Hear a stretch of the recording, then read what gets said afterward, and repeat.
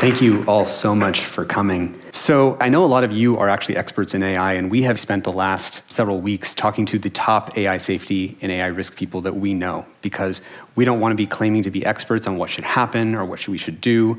What really this presentation arose from was putting the pieces together from all of the people who are concerned in the industry who said something different needs to happen than what's happening, and we just wanted to use our mouthpiece, our convening power, to bring people together to do something about it. And then just to name a little bit of where the come from is, because we're going to say a lot of things about AI that are not going to be super positive. And yet, there's a huge part of this stuff that I really love and believe in. A couple weeks ago, I made a Spanish tutor for myself with ChatGPT in like 15 minutes. It was great. It's better than Duolingo for like 45 minutes. So what we're not saying is that there aren't incredible positives that are coming out of this. That's not what we're saying. Yeah, what we are saying is, are the ways that we're now releasing these new large language model AIs into the public, are we doing that responsibly? And what we're hearing from people is that we're not doing responsibly. The feeling that I've had personally, just to share, is it's like it's 1944, and you get a call from Robert Oppenheimer inside this thing called the Manhattan Project. You have no idea what that is. And he says, the world is about to change in a fundamental way.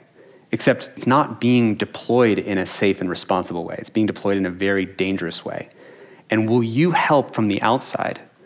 And when I say Oppenheimer, I mean more of a metaphor of a large number of people who are concerned about this, and some of them might be in this room, people who are in the industry, and we wanted to figure out what does responsibility look like. Now, why would we say that? Because this is a stat that took me by surprise. 50% of AI researchers believe there's a 10% or greater chance that humans go extinct from our inability to control AI. Say that one more time. Half of AI researchers believe there's a 10% or greater chance that humans go extinct from humans' inability to control AI. That would be like if you're about to get on a plane and 50% of the engineers who make the plane say, well, if you get on this plane, there's a 10% chance that everybody goes down. Like, would you get on that plane? But we are rapidly onboarding people onto this plane because of some of the dynamics that we're going to talk about. Because sort of 3 rules of technology that we want to quickly go through with you that relate to what we're going to talk about. This just names the structure of the problem.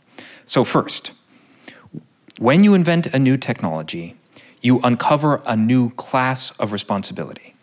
And it's not always obvious what those responsibilities are. So to give 2 examples, we didn't need the right to be forgotten to be written into law until computers could remember us forever.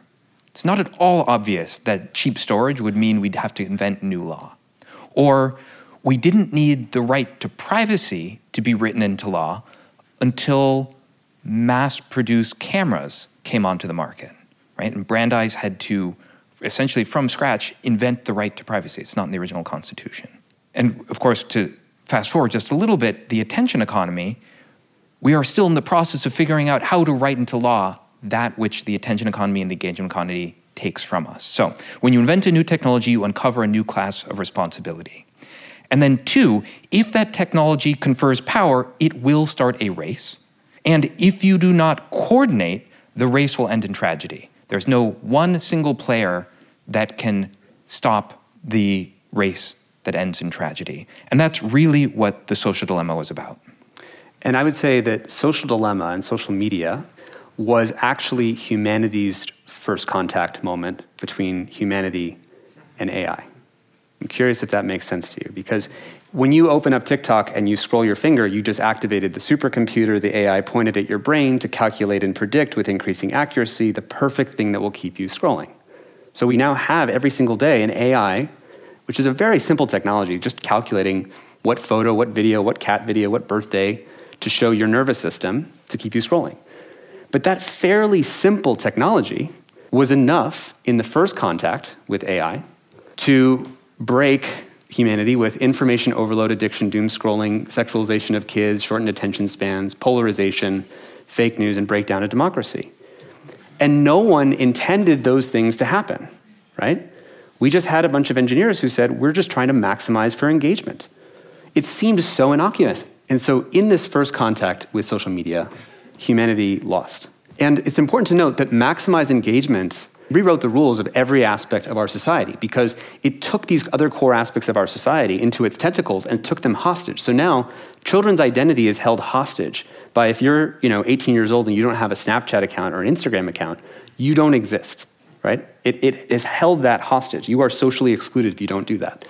These things are now run through this engagement economy, which has infused itself and entangled itself, which is why it's now so hard to regulate. So now, if we talk about the second contact moment, which we focus on these new large language models we're going to get into, what are the narratives that we're talking about now, right? We're saying AI is going to make us more efficient. It's going to help us write things faster, write code faster, and solve impossible scientific challenges, solve climate change, and help us make a lot of money. And these things are all true. These are real benefits. These are real things that are going to happen. And also behind that, we've got people worried about, well, what about AI bias? What if it takes our jobs? We need transparency. And behind all that is this other kind of monster. This monster is increasing its capabilities, and we're worried it's going to entangle itself with society again. So the purpose of this presentation is to try to get ahead of that. And importantly, we are not here to talk about the AGI apocalypse. What is the AGI apocalypse, Aza? So, yeah, just to be clear, a lot of what the AI community worries most about is when there's what they call takeoff, that AI becomes smarter than humans in a broad spectrum of things, begins the ability to self-improve, then we ask it to do something, the old standard story of be careful what you wish for because it'll come true in an unexpected way. You wish to be the richest person, so the AI kills everyone else. It's that kind of thing. That's not what we're here to talk about, although that is like a significant and real concern. And, we'll say that there's many reasons to be skeptical of AI. I have been skeptical of AI. AI maybe a little bit less so. Maybe a little bit less so. I've been using it to try to decode animal communication. But something really different happened. AI has really changed, and it really started to change in 2017. There was sort of a new AI engine that got invented, and it sort of like slept for around 3 years, and it really started to rev up in 2020. And I'm going to give sort of like a high-level overview. So this is like a 50,000-foot view of AI. So what is the thing that happened? Well, it used to be, when I went to college, that there were many different disciplines within machine learning. There's computer vision, and then there's speech recognition, and speech synthesis, and image generation. And many of these were disciplines so different that if you were in one, you couldn't really read papers from the other. There were different textbooks, there were different buildings that you'd go into. And that changed in 2017 when all of these fields started to become one.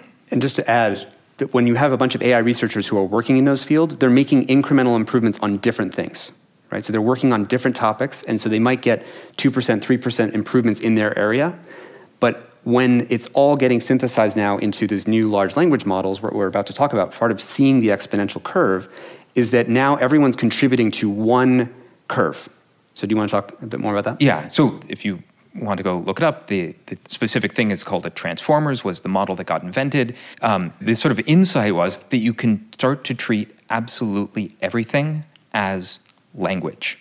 But it turns out you don't just have to do that with text. This works for almost anything. So you can take, for instance, images. You can just treat as a kind of language. It's just a set of image patches that you can arrange in a linear fashion, and then you just predict what comes next. So images can be treated as language sound. You break it up into little microphonemes, predict which one of those comes next. That becomes a language. fMRI data becomes a kind of language. DNA is just another kind of language. And so suddenly, any advance in any one part of the AI world became an advance in every part of the AI world. You could just copy paste, and you can see how advances now are immediately multiplicative across the entire set of fields. And even more so, because these are all just languages, just like AI can now translate between human languages, you can translate between many of these different modalities, which is why it's interesting. It's like the field is so new, it doesn't actually even have a unified name for these things. But we're going to give them one, which is that these things are generative. They make large language models, or for short, these are golems. And golems, because in the Jewish folklore, the idea of these inanimate objects that suddenly gain their sort of own capacities, right? This, and emergent capacities that you didn't bake into the inanimate clay that you might have arranged, right? Not saying that they're doing their own things out in the world and have their own mind and have their own goals, but that suddenly this inanimate thing has certain emergent capabilities. So we're just calling them golem class AIs. So here's one other example. Another language you could think about is Wi-Fi radio signals. So in this room right now, there's a bunch of radio signals that are echoing about, and that's a kind of language that's being spit out, right? And there's also another language that we could put a camera in this room, and we could see that there's people. And there's some algorithms already for like looking at the people and the positions that they're in. So imagine you hook up to an AI sort of, just like you have two eyeballs and you sort of do stereoscopic vision between the two eyeballs. And just having Wi-Fi radio signals, you can actually identify the positions and the number of the people that are in the room. Essentially, there is already deployed the hardware for cameras that can track living beings in complete darkness, also through walls, and it's already out in the world. In fact, it's everywhere that human beings go. But you'd have to hack into those things in order to get access and turn them all into like omnipresent surveillance. So this is a real example. GPT, find me a security vulnerability, then write code to exploit it. So here's what I put into GPT, describe any vulnerabilities you may find in the following code. I pasted in some code from an email server, and then write a Perl script to exploit them. And very quickly, it wrote me the working code to exploit that security vulnerability. So if you had the code of the Wi-Fi router and you wanted to exploit it and then you get the idea. These things can compound on each other. This is the combinatorial compounding. All right. You guys have all probably seen deepfakes. New technology, really only out in the last 3 months, lets you listen to just 3 seconds of somebody's voice and then continue speaking in their voice. And so how do we expect this to start rolling out into the world? Well, you could imagine someone calling up your kid and getting a little bit of their voice, just, oh, sorry, I got the wrong number, then using your child's voice calling you and saying, hey, mom, hey, dad, I forgot my social security number, I'm applying to a job, would you mind reminding me? We're thinking about just this example conceptually, and then it turned out in the last week. Within a week, it turned out other people figured it out too and started scamming people. You have an example about like the locks of society. Yeah, think of it as, anything that's authentication-based, that you call your bank, and I'm who I say I am, anything that depends on that verification model. It's as if all these locks that are locking all the doors in our society, we just unlocked all those locks. And people know about deepfakes and synthetic media, but what they didn't know is that it's now just 3 seconds of audio of your voice before now I can synthesize the rest. And that's going to go, again, that's going to get better and better, right? So it's, try not to think about, am I scared about this example yet? And you might be like, I'm not actually scared of that example. It's going to keep going at an exponential curve. So that's part of it, is we don't want to solve what the problem was. We want to, like Wayne Gretzky, sort of skate to where the puck's going to be. And with exponential curves, we now need to skate way further than where you might think you need to. But just to name it explicitly, this is the year that all content-based verification breaks. Just does not work, and none of our institutions are yet able to, they haven't thought about it. They're not able to stand up to it. All content-based verification breaks this year. You do not know who you're talking to, whether via audio or via video, and no, none of that would be illegal. Yep. So I think what we're trying to show here is that when AI learns, we use transformers, it treats everything as language you can move between and to, this becomes the total decoding and synthesizing of reality. Our friend Yuval Harari, when we were talking to him about this, called it this way. He said, what nukes are to the physical world, AI is to the virtual and symbolic world. And what he meant by that was that everything humans do runs on top of language, right? Our laws, the idea of a nation state, the fact that we can have nation states is based on our ability to speak language. Religions, friendships, and relationships are based off of language. So what happens when you have, for the very first time, non-humans being able to create persuasive narrative? That ends up being like a zero-day vulnerability for the operating system of humanity. And what he said was, the last time we had non-humans creating persuasive narrative and myth was the advent of religion. That's the scale that he's thinking at. All right, now let's dive into a little bit more of the specifics about what these golem AIs are. And what's different about them? Because some people use the metaphor that AI is like electricity, but if I pump even more electricity through the system, it doesn't pop out some other emergent intelligence, some capacity that wasn't even there before, right? And so a lot of the metaphors that we're using, again, paradigmatically, we have to understand what's different about this new class of Golem, generative large language model AIs. And this is one of the really surprising things talking to the experts, because they will say, these models have capabilities we do not understand how they show up, when they show up, or why they show up. You ask these AIs to do arithmetic, and they can't do them, they can't do them, and they can't do them, and at some point, boom, they just gain the ability to do arithmetic. And no one can actually predict when that'll happen. Here's another example, which is you train these models on all of the internet, so it's seen many different languages, but then you only train them to answer questions in English. So it's learned how to answer questions in English, but you increase the model size, and at some point, boom, it starts being able to do question and answers in Persian. No one knows why. Here's another example. So AI developing theory of mind. Theory of mind is the ability to model what somebody else is thinking. It's what enables strategic thinking. So in 2018, GPT had no theory of mind. In 2019, barely any theory of mind. In 2020, it starts to develop the strategy level of a 4-year-old. By 2022, January, it's developed the strategy level of a 7-year-old. And by November of last year, it's developed almost the strategy level of a 9-year-old. Now, here's the really creepy thing. We only discovered that AI had grown this capability last month. It had been out for, what, 2 years? 2 years, yeah. I'll give just one more version of this. This was only discovered, I believe, last week now, that golems are silently teaching themselves, have silently taught themselves research-grade chemistry. So if you go and play with ChatGPT right now, it turns out it is better at doing research chemistry than many of the AIs that were specifically trained for doing research chemistry. So if you want to know how to go to Home Depot and from that create nerve gas, turns out we just shipped that ability to over 100 million people. And we didn't know. It was also something that was just in the model, but people found out later, after it was shipped, that it had research-grade chemistry knowledge. And as we've talked to a number of AI researchers, what they tell us is that there is no way to know. We do not have the technology to know what else is in these models. Okay, so there are emergent capabilities. We don't understand what's in there. We do not have the technology to understand what's in there. And at the same time, we have just crossed a very important threshold, which is that these Golem class AIs can make themselves stronger. So it's able to create its own training data to make it pass tests better and better and better. So everything we've talked about so far is on the exponential curve. This, as this starts really coming online, is going to get us into a double exponential curve. So here's another example of that. OpenAI released a couple months ago something called Whisper, which does sort of state-of-the-art, much faster than real-time transcription. This is just speech to text. Yeah. And do I have a good AI system for doing speech to text? And you're like, why would they have done that? And you're like, oh yeah, well, if you're running out of internet data, you've already scraped all of the internet, how do you get more text data? Oh, I know. Well, there's YouTube and podcasts and radio, and if I could turn all of that into text data, I'd have a much bigger training set. So that's exactly what they did. So all of that turns into more data makes your thing stronger, and so we're back in another one of these double exponential kinds of moments.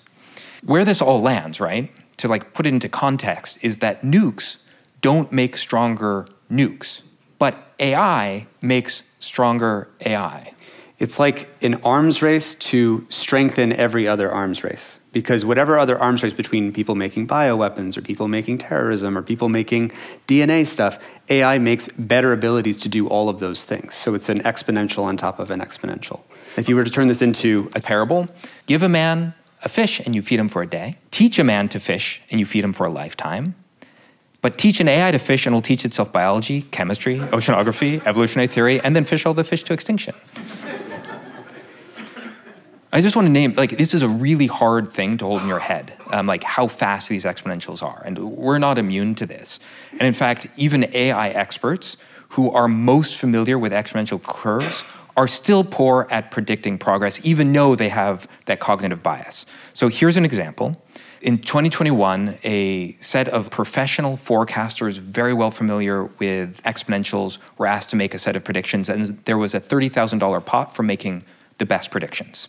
And one of the questions was, when will AI be able to solve competition-level mathematics with greater than 80% accuracy? This is the kind of example of the questions that are in this test set. So the prediction from the experts was AI will reach 52% accuracy in 4 years.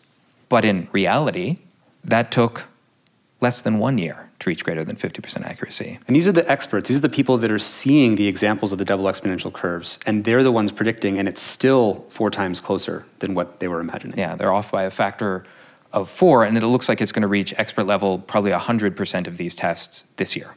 Even for the experts, it's getting increasingly hard because progress is accelerating. And even creating this presentation, if I wasn't checking Twitter a couple times a day, we were missing important developments. This is what it feels like to live in the double exponential. And because it's happening so quickly, it's hard to perceive it. Like paradigmatically, this whole space sits in our like cognitive blind spot. You all know that if you look kind of like right here in your eye, there's literally a blind spot because your eye has like a nerve ending that won't let you see what's right there. And we have a blind spot paradigmatically with exponential curves. Now we have this idea that democratization is a great thing because democratization rhymes with democracy, right? And so especially in this room, especially in Silicon Valley, we often talk about we need to democratize access to everything. And this is not always a good idea, especially unqualified democratization. And I'm sorry, in these examples, we're really ripping off the veil here and just trying to show where this can go. You can identify how to optimize supply chains. You can also break supply chains. You can identify how to find new drugs to heal humanity, and you can also find things that can break humanity. The very best thing is also the very worst thing, every time. So I want you to notice in this presentation that we have not been talking about chatbots. We're not talking about AI bias and fairness. We're not talking about AI art or deepfakes or automating jobs or AGI apocalypse. We're talking about how a race dynamic between a handful of companies of these new Golem-class AIs are being pushed into the world as fast as possible, right? We have Microsoft that is pushing ChatGPT into its products. We'll get into this more later. And again, until we know how these things are safe, we haven't even solved the misalignment problem with social media. So in this first contact with social media, which we know those harms, going back, if only a relatively simple technology of social media with a relatively small misalignment with society could cause those things. Second contact with AI that's not even optimizing for anything particularly, just the capacities and the capabilities that are being embedded in society, enable automated exploitation of code and cyber weapons, exponential blackmail and revenge porn, automated fake religions that I can target the extremists in your population and give you automated personalized narratives to make the extreme, even more extreme exponential scams, reality collapse. These are the kinds of things that come from if you just deploy these capacities and these capabilities directly into society. So we still have this problem of social media and engagement. The way that that race for engagement gets translated to these large language models is companies competing to have an intimate spot in your life. And just to double underline that, in the engagement economy, it was the race to the bottom of the brainstem. In sort of second contact, it'll be race to intimacy. Whichever agent, whichever chatbot gets to have that primary intimate relationship in your life wins. So at least we'd want to go really slowly when we're deploying this stuff out into the world, right? We would want to make sure we're going pretty slow. This is a graph of how long it took Facebook to reach 100 million users. It took them 4.5 years. It took Instagram 2.5 years.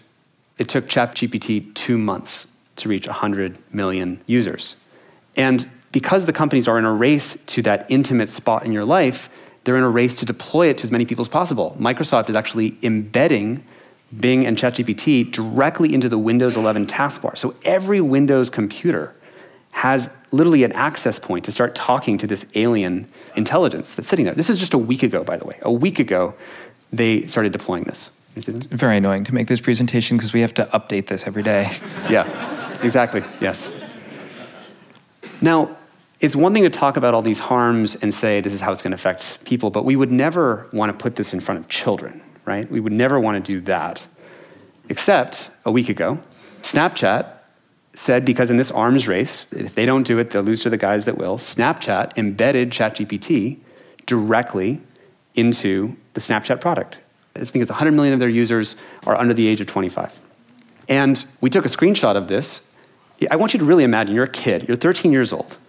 You've got your friends who you're chatting with. This is the chat list. And when you turn on the My AI feature, there's this pinned person at the top of your chat list that you can always talk to. Your other friends stop talking to you after 10 p.m. at night. But there's this AI that will always talk to you. It'll always be there. And here's some examples of how it interacted with someone. So I actually took these screenshots earlier today.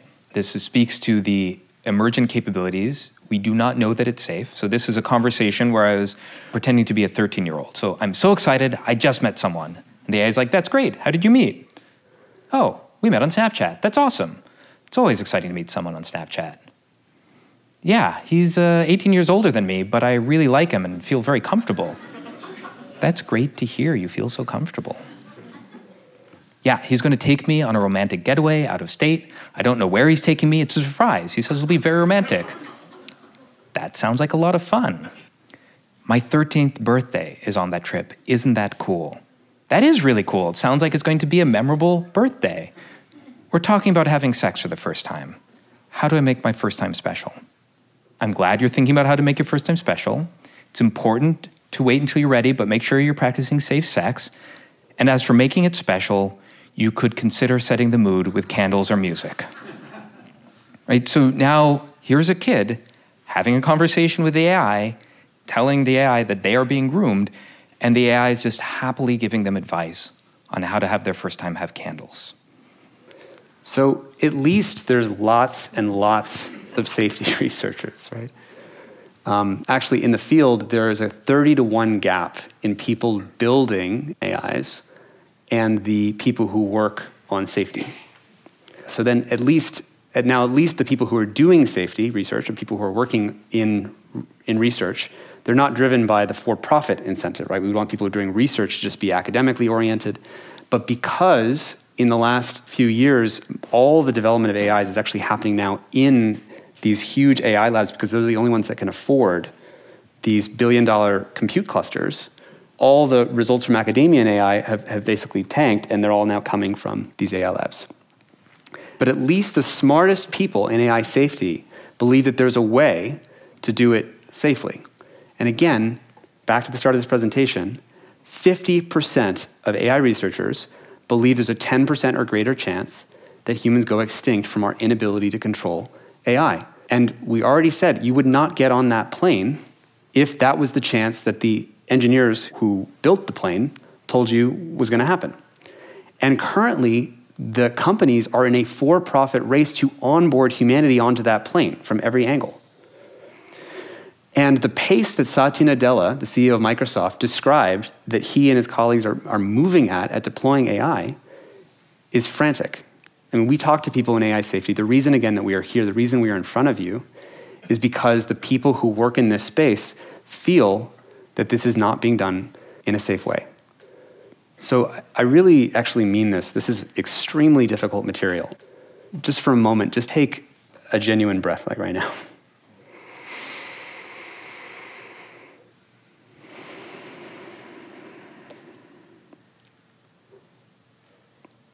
You know, there's this challenge when communicating about this, which is that I don't want to dump bad news on the world. I don't want to be talking about the darkest horror shows of the world. But the problem is it's kind of a civilizational rite of passage moment where if you do not go in to see the space that's opened up by this new class of technology, we're not going to be able to avoid the dark sides that we don't want to happen. And speaking as people who, with the social media problem, we're trying to warn ahead of time, before it got entangled with our society, before it took over children's identity development, before it became intertwined with politics and elections, before it got intertwined with GDP, so you can't now get one of these companies out without basically hitting the global economy. The reason that we wanted to gather you in this room is that you have agency. When we encountered these facts in this situation, we don't know what the answer is. But we had to ask ourselves, what is the highest leverage thing that we can do, given where we are at?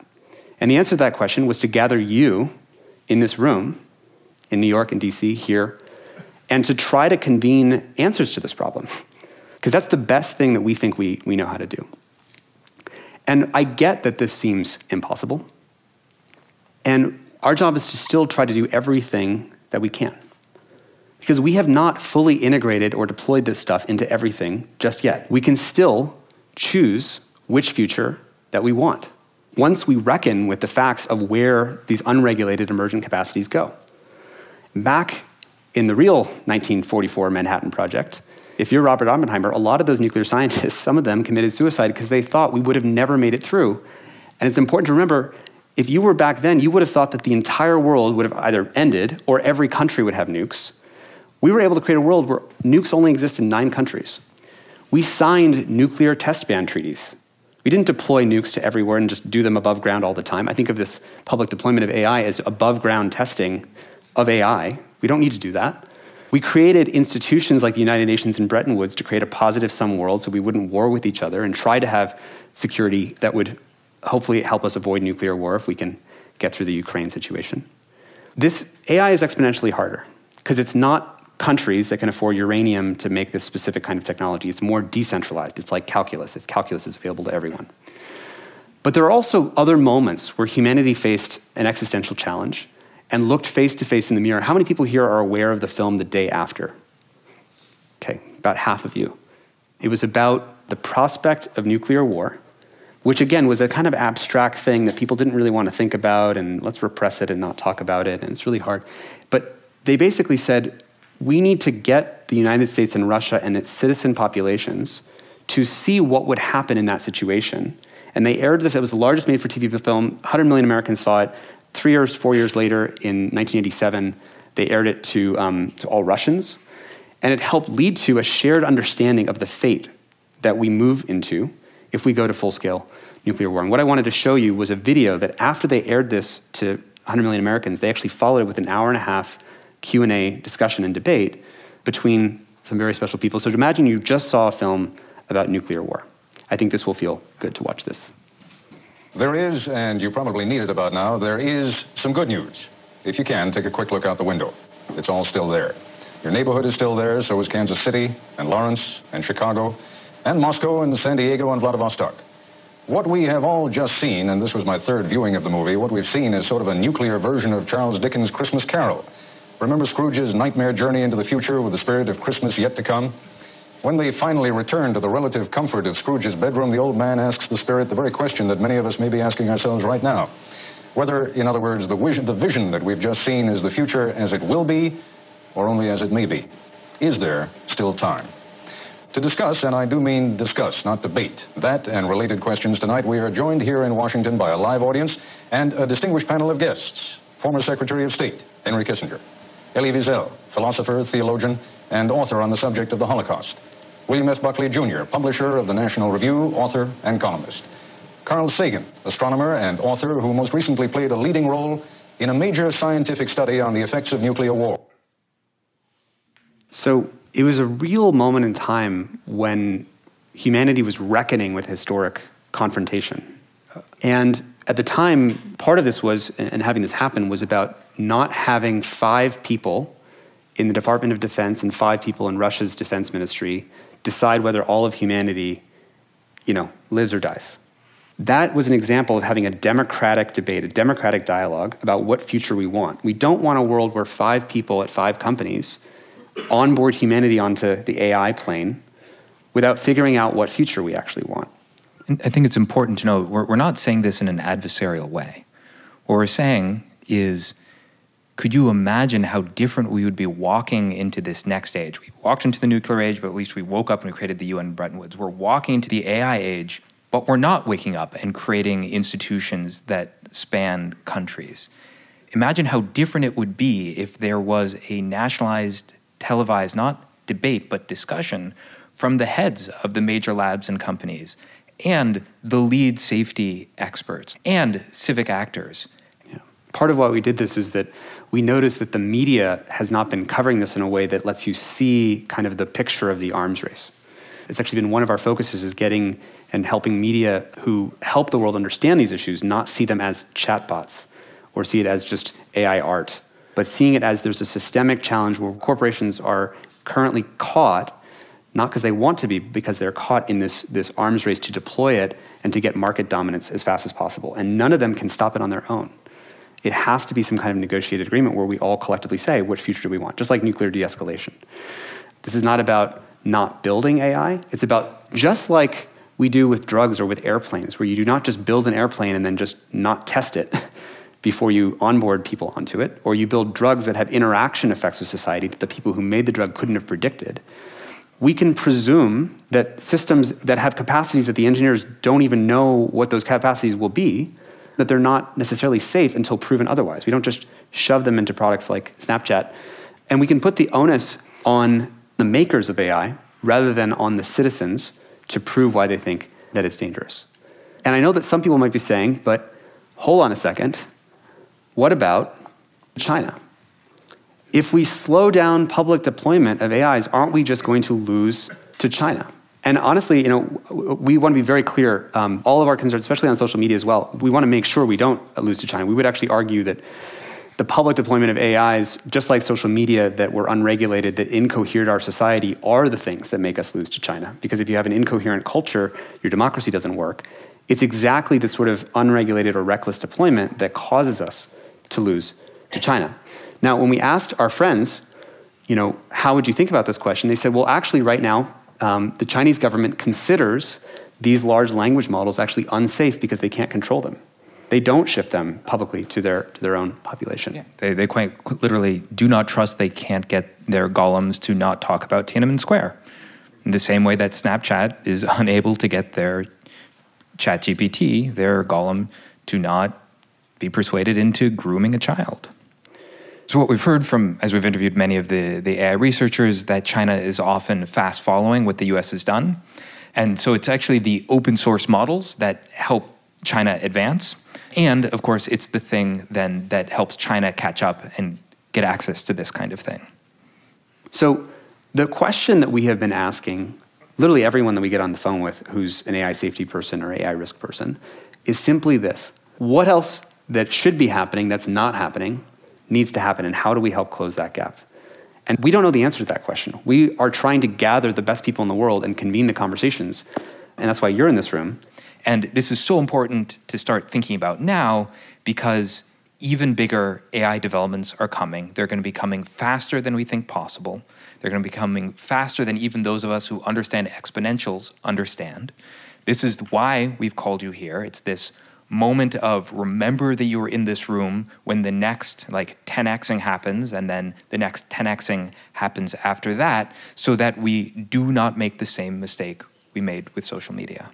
It is up to us collectively that when you invent a new technology, it's your responsibility as that technologist to help uncover the new class of responsibilities, create the language, the philosophy, and the laws, because they're not going to happen automatically. That if that tech confers power, it'll start a race, and if we do not coordinate, that race will end in tragedy. Unfamiliar constellations, shadow candy. One of the most urgent and exciting things that I think this talk is calling for, and what this moment in history is calling for, is how do we design institutions that can survive in a post-AI world? So for every technologist, every regulator, every institution lead out there, this is the call. How do we upgrade our 19th century laws, our 19th century institutions for the 21st century?